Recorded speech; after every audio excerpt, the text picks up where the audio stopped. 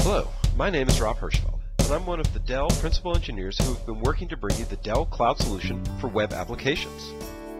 This solution is pre-integrated, pre-tested, and a complete turnkey solution that includes both Dell's hyperscale PowerEdge-C hardware and Joyent's proven cloud software.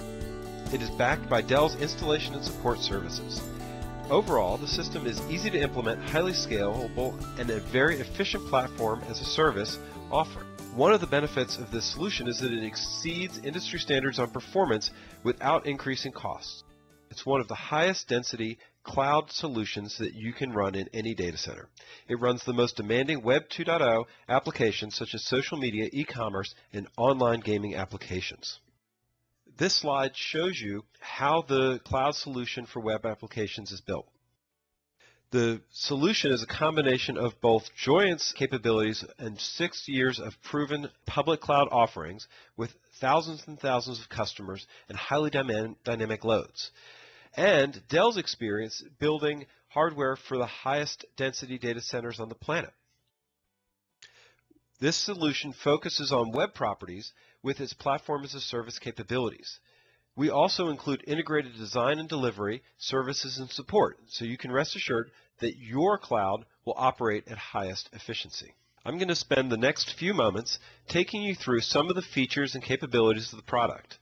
Before I jump into actually using the product and showing you how it operates, I'm going to give you a quick overview on how the system is put together. The Dell Cloud Solution for Web Applications is a complete solution starting at the bottom with the PowerEdge-C hardware. From that hardware, we use Joyent's smart operating system, which allows for incredibly dense, very performant smart machines. Telemeter is the monitoring system on top of that. Cloud Control provides the administrative portal and operations and has APIs that allow you to extend the capability of the product however you want. Applications libraries act like templates for smart machines that allow you to get started very quickly with the platform as a service capabilities. And finally, there's a user portal that allows self-service capabilities for the product so that administrators don't have to get involved in day-to-day tasks such as bringing up new machines or managing their power state. Let's jump right into using the system. Cloud Control is the component of the solution that allows operators to do day-to-day tasks required to keep the system operating and bring new users in. This view shows the customers, or if you were an internal user, this would be departments or users that have access to the system. You can see we've put some test data in. We're going to create a new one in a moment.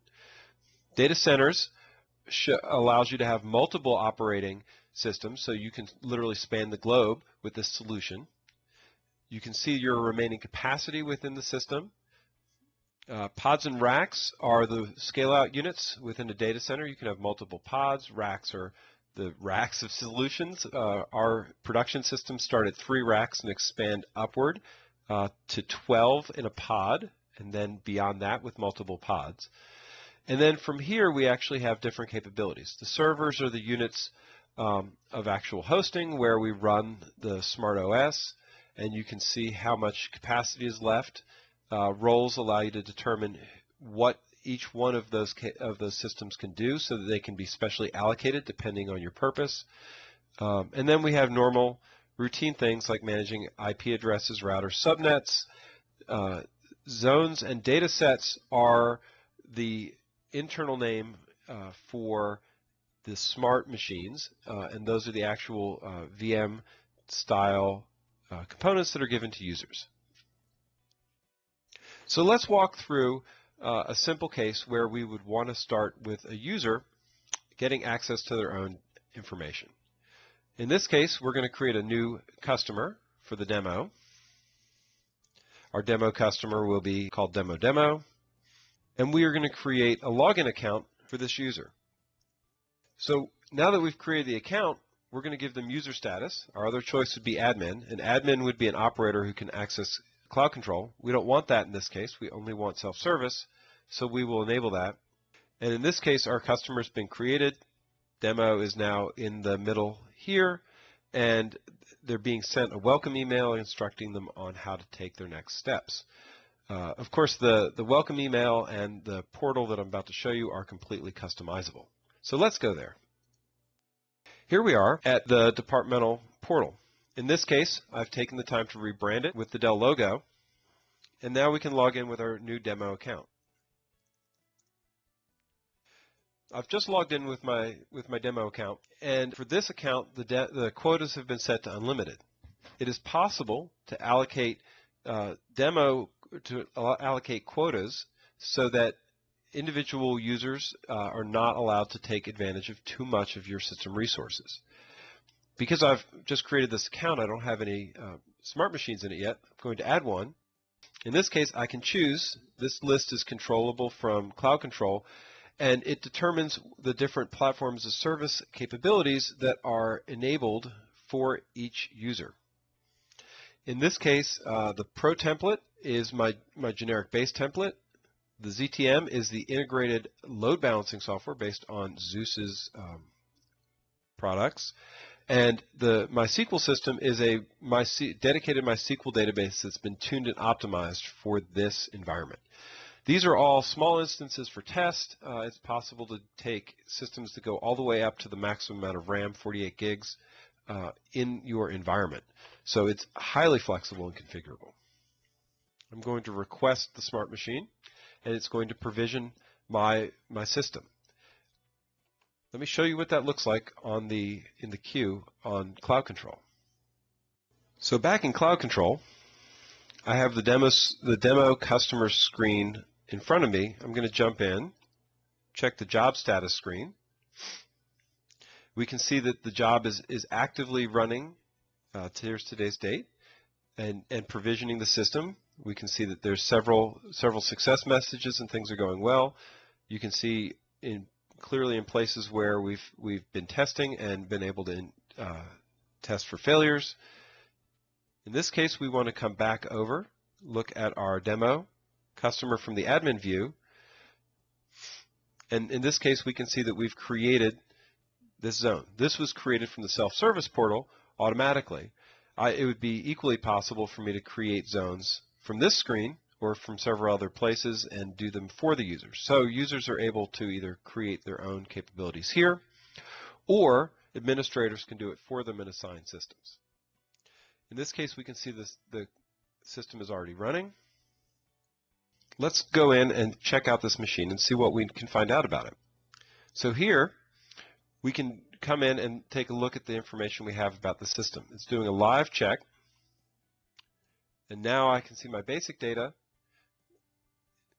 and I can also do actions such as shutting down and rebooting if I needed.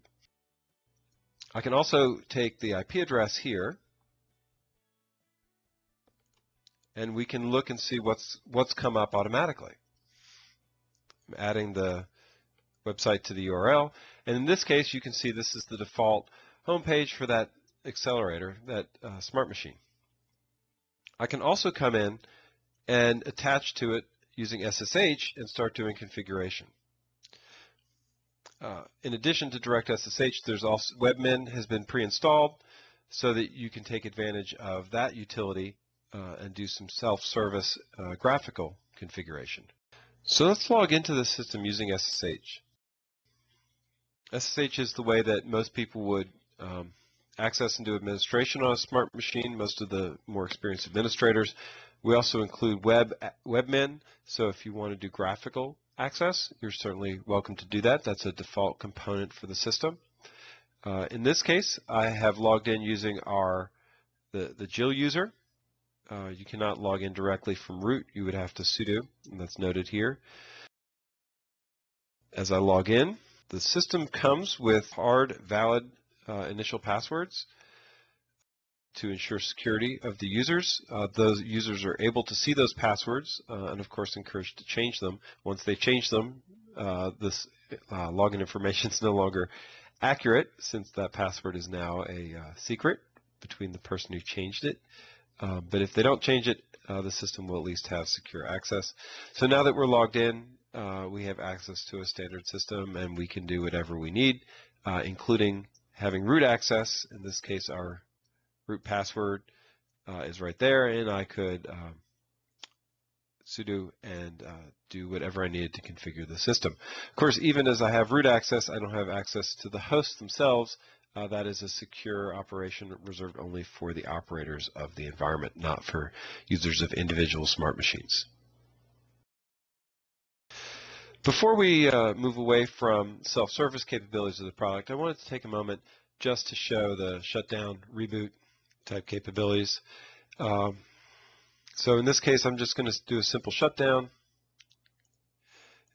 And once I've done that, the system is sending a shutdown instruction, and I should lose connectivity into my SSH session, which I just did, and my web page is going to no longer be available. And as you can see, it's going to time out. If I bring the system back on, then we'll recover from that. The system has very, very fast response time for start and stop. And here's my timeout, and now we're back. So we did a complete reboot shutdown cycle in just a couple of seconds. It's one of the powers of this solution.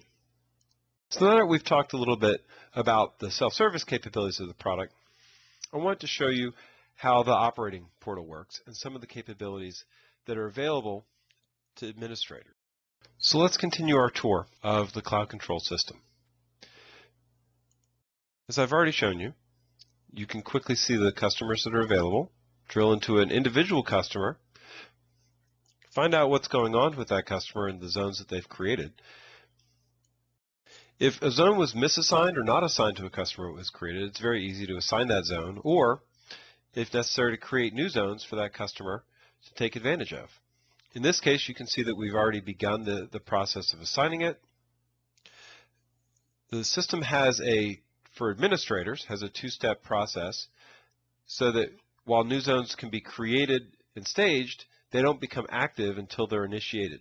This allows for better balancing and load assignment of the solution. In this, like most cloud solutions at hyperscale, it becomes important for operators to be aware of how they've provisioned smart machines onto the overall system. They want to avoid fault zones. They want to avoid overloading one application on one system because of the possibility of a system failure. So by design, the system will automatically distribute smart machines through its automated system onto different hosts and ultimately across different racks. This allows the system to operate with a high degree of fault tolerance without requiring a lot of shared infrastructure or complex network configuration. So in this case, if I wanted to complete my configuration, I would see that zone set up in the zones list. Here's the second one assigned to the customer, and I could evaluate which machine it was going to be attached to. In this case, we're going to simply set it up and mark it for provisioning. So let's walk through those steps quickly. This is the system that was just set up. Before I queue it for provisioning, I'm going to choose to edit it. And instead of setting it up on the first server, I'm going to move it to our fourth server. At this point, I have the control to change how the system's going to go. Now I can queue it, and the system will show up in our user portal in just a couple of minutes.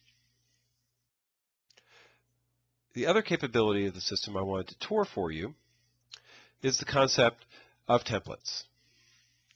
The system comes with 3 pre-configured templates, but it is possible for users and organizations and hosts to provide their own templates based on these original models or whatever they want. In this case, the Pro template is loaded full of programming languages, supported platforms, and additional frameworks. This allows you to move very quickly in almost any style of language or system that you wanted to create. The Zeus Firewall allows you to create a distributed multiple scalable application, multiple smart machine scalable application very quickly and as part of the solution. And of course, the optimized MySQL database allows you to tie a database behind the scenes for your scale out application. Based on these templates, we can create individual configurations that have specific amounts of RAM, CPU shares, priorities, and other capabilities. This allows you to have, as an operator, very fine-grained control on what is provisioned within your system and how that system is going to behave with other systems. CPU shares and caps allow us to govern controls of individual smart machines so that they have specific sharing capabilities and do not conflict with other systems, other smart machines in the system. These systems shown are the default configuration. We've already shown you jobs so that you can see the active components going on within the system. So let's jump back over to the Smart portal and see if our machine has been set up. Here you can see we've added the next system. It's already available. And if we drill into here, we will see the information that we need to take access and action on that. Another interesting component of Cloud Control is its capability to drill into very specific hardware and performance capabilities of each of the hosts within the system. From here, we can access the telemeter data system.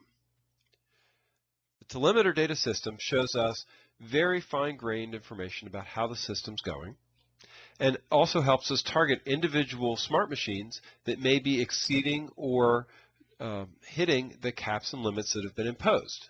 This allows us to very quickly go in and fix those limits. And in fact, RAM capabilities, CPU limits, and things like that can be changed live without taking the system down at all.